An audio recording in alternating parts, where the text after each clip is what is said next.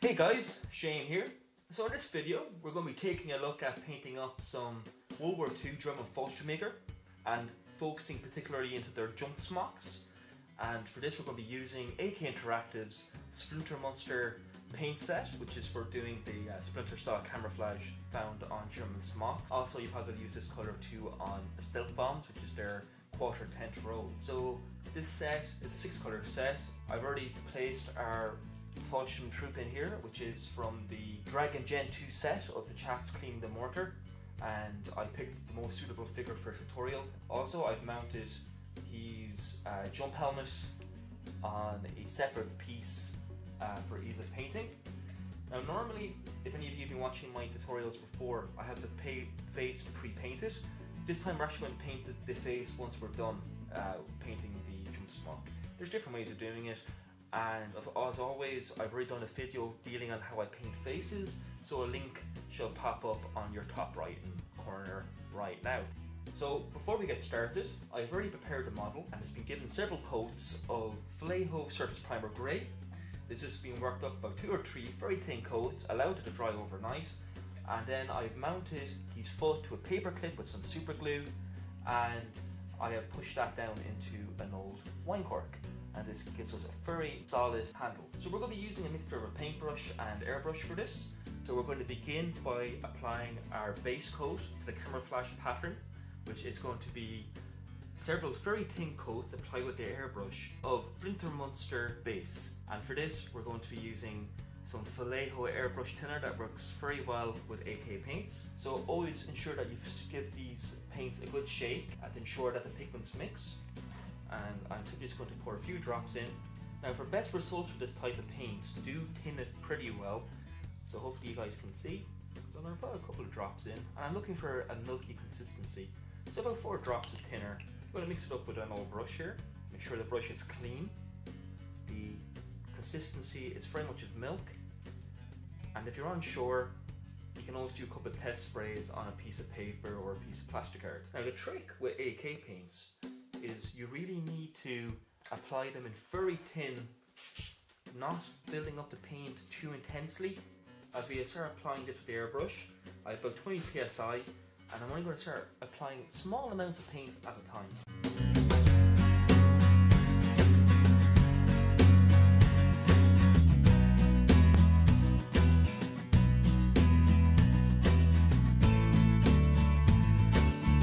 First cool this down, and as you can see it's a very flat colour. Something I quite like about AK paints is they go down very matte, and it's very subtle but rich pigment. So I'm going to allow this to dry ever so slightly, and I'm going to apply 2 more coats in exactly the same manner, again keeping the piece moving and not allowing my paint to build up too much on any one area. Okay, our base colour has been allowed to dry, and now we're going to start blocking in some of the other main colours. So now I'm going to start painting in these trousers. I'm going to use some Fallschirmjäger Field Grey, and I've thinned this paint ever so slightly just with a little bit of water.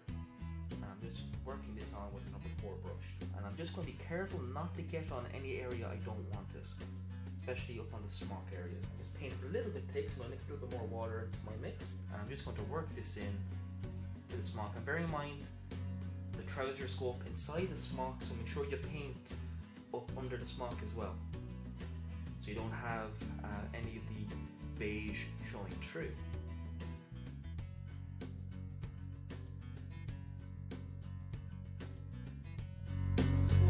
Base coat his jump helmet again with Field Grey. His trousers blocked in. Now we're going to start doing the same for his boots, and we're going to just apply a base colour of German Grey, again from Fallschirmjäger model colour range. And again I've thinned this again with a little bit of water just to improve how it flows and whether we don't obscure any detail.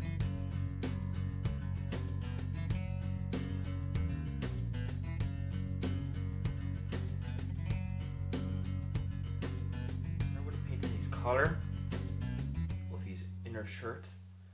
Since he's a Luftwaffe, this would be in Luftwaffe blue.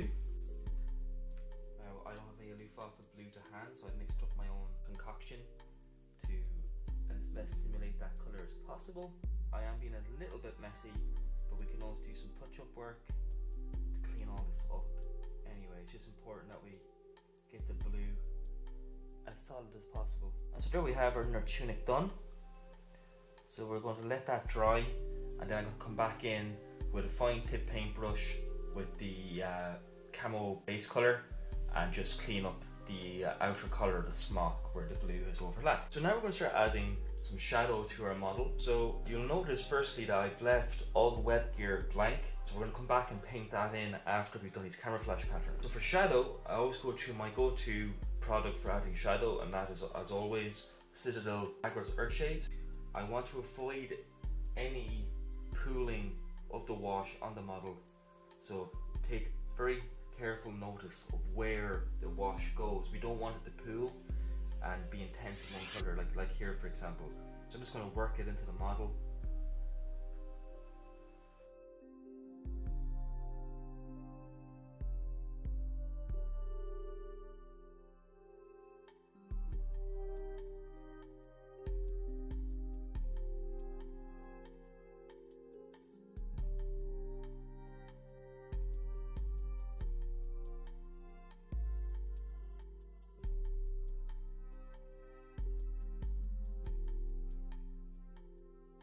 Is being allowed to dry completely, and now we're going to start working on the highlight. I'm going to go back to our original colour, our Splinter Monster base, and I'm going to start working the original colour on all the raised surfaces of the model, leaving the wash in all the recesses.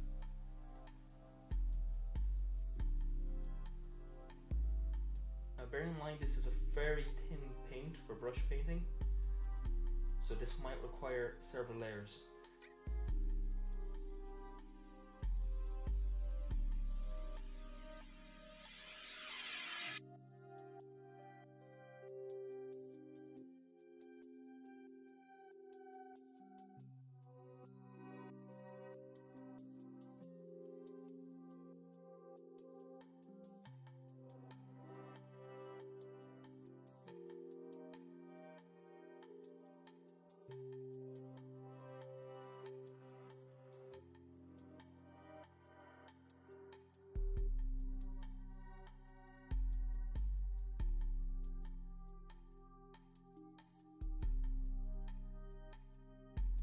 Jump smock given its first highlight coat. This did take several layers, it's one of the reasons why I didn't film the whole thing, but once you take your time, allow each layer to dry for a few minutes. As it is a very thin paint, it will dry quickly. Now we're going to add a highlight layer to his trousers. Again, we're going back to our teal grey, and we're just going to work it back on to the raised details of the trousers and the tops of the creases.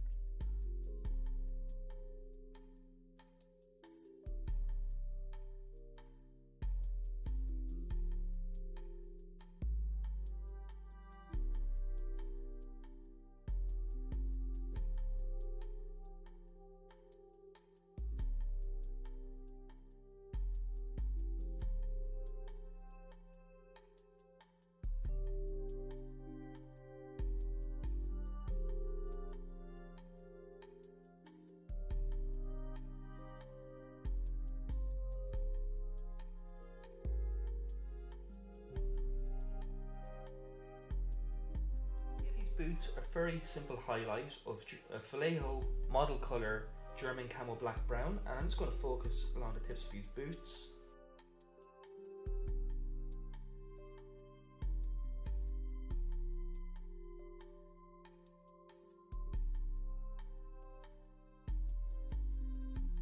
I'm going to start adding our final highlight to the smock before we start adding the camouflage pattern itself. For that we're going to be using AK Splinter Monster Light Shade, which I'm going to be focusing mostly on the highlighted areas, basically where like the tops of creases fall and whatever.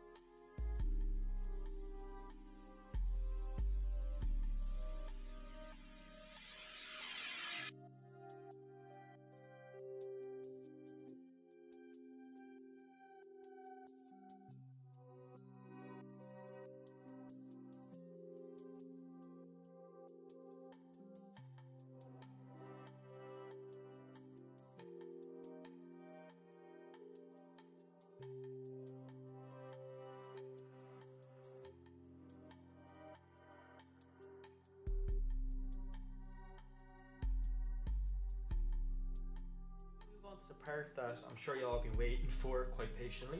And now we start adding in the camouflage pattern. So we're going to be using the last colours from the set, which is the shadow shade, the green spots, brown spots and rain mark. So we're going to begin painting the camouflage pattern.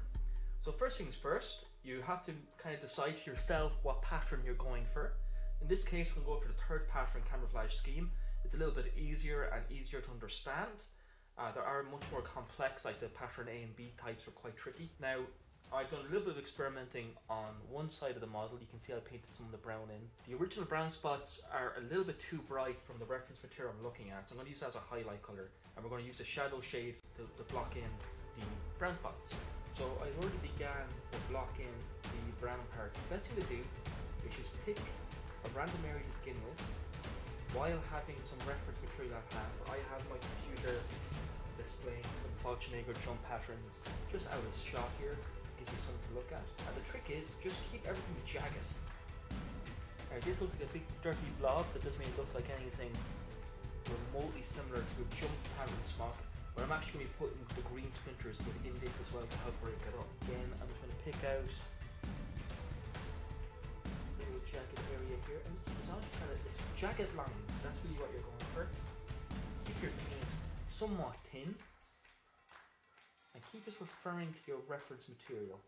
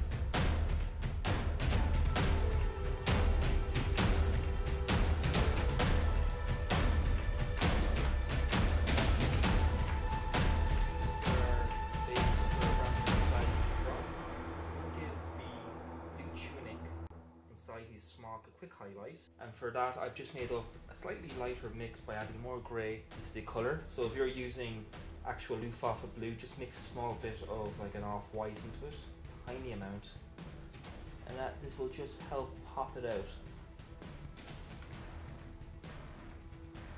There we have it. It doesn't need to be too intense, just a small amount, just to draw the eye in there. So now we're going to move on to adding our highlights to the brown splinters. The original plan was to use the brown spots supplied in the AK set. However, I found when doing a bit of experimentation off camera that the beige base coated smock totally swallowed the brown away to the point where you couldn't even see it. It was too light, and it didn't look like any of the reproductions or any of the surviving jump smocks I was viewing online. So I decided to make my own more accurate version of this colour. So we're going to take some Vallejo model colour red leather, some Vallejo model air mahogany, and then from the 8K set we're going to take our Splinter Monster shadow shade, and we're going to make very rich burgundy or wine colour, which is going to be the highlight for the kind of red brown splinters on his smock. And we're going to mix them all together to form this type of consistency, quite a deep red brown, and this is done mostly just focusing on the mahogany shadow brown and then a small amount of red leather. And we're going to take this lighter colour and begin to paint it into the darker base coat that we've already established for the brown splinters. And because it's a lighter colour, we can also create a bit of shading by leaving the original shadow shade in some of the recesses, just to make a little bit of interest to our camouflage pattern. And I'm going to literally just fill in all these areas that we painted in with the shadow shade, and we're just going to work our way up from there.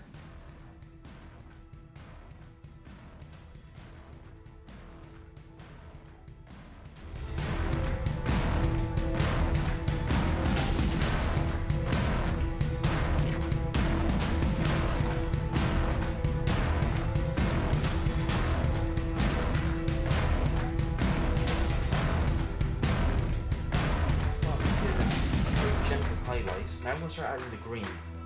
Now we're going to be using the green supplied in the AK set. It's pretty accurate to what we need it to be. And then we'll be using a Fallschirmjäger, Panzer Races, German Tanker Crew number 1 as a highlight. So the trick now with the green is to basically put the green interlocking with the brown spots. So don't have the green on its own, it tends to basically coexist with the brown. And again, keeping it in jagged lines and keeping things at right angles. So we'll take, say, this area here, and we will paint in, say, a green area like so. Again, this is AK paint again, so the pigment is finer. So we're going to start after building up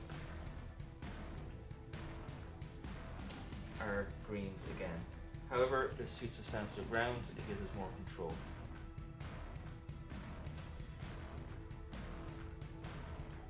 It's a little bit hard to see in this for whatever reason. It's just because it's a very subtle colour, but it will begin to build up with subsequent layers.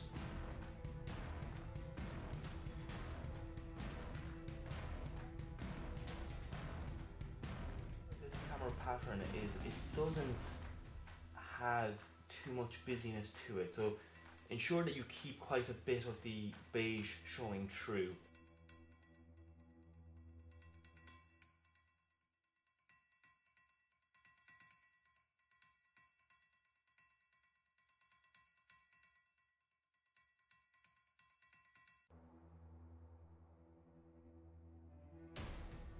Green has been blocked in. Now it looks a bit of a hot mess at the moment because the colour is very dark and dull. So now I'm going to add a bit of highlight just to bring out the green ever so slightly and just help define the pattern. And for that we're going to use Fallschirmjäger, Panzer Races, German Tank Crew number 1, which is this really nice bright green colour. So we're going to start working this in.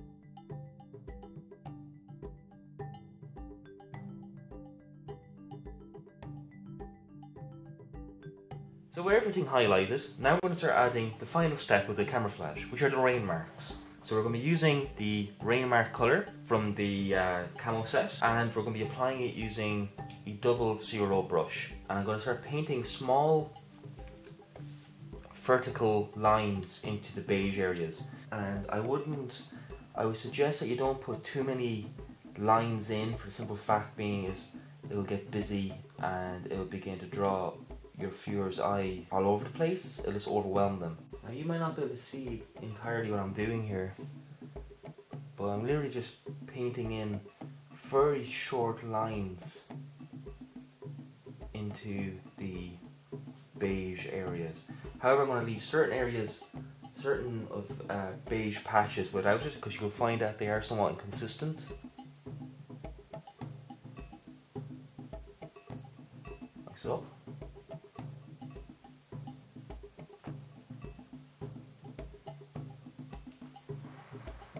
So, with the ray marks out of the way, now we're going to start painting in his Y straps.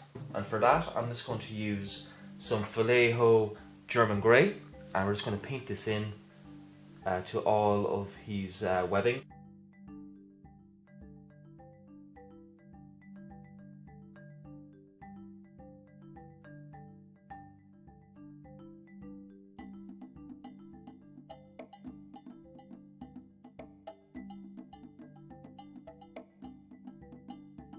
With our Y straps and ammo pouches based, now I'm going to give them a quick highlight just to draw a bit of attention to them. And just like how we did with the boots, we're going to use some German camo black brown, and we're just going to focus on some of the details, such as like the edges of his ammunition pouches and some of the leading edges of his Y straps.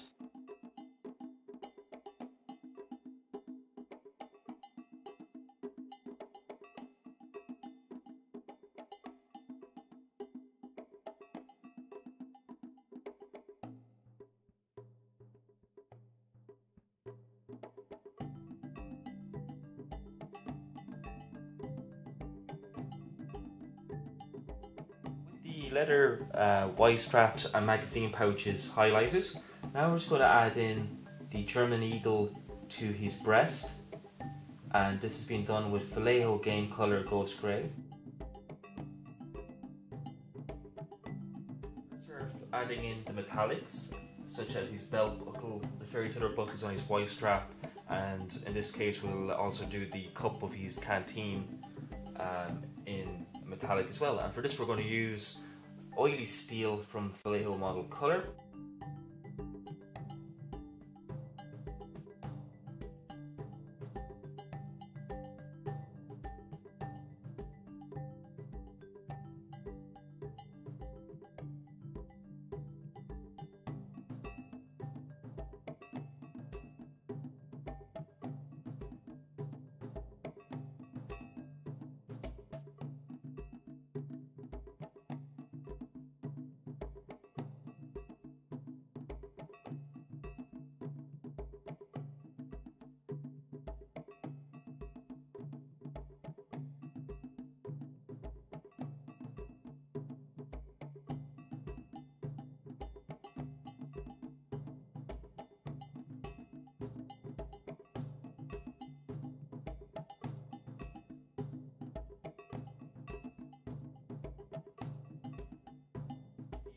Leather reinforcement tabs on the Y straps are going to get painted in using red leather from Vallejo.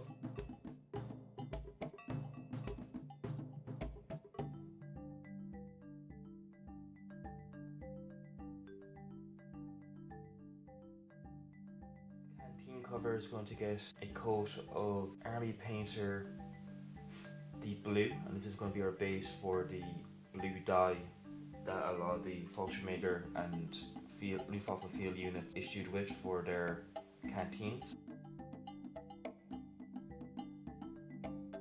Pick out the leather strap for the canteen and cup using the same methods we did for all other leather parts, so we'll base it in field grey.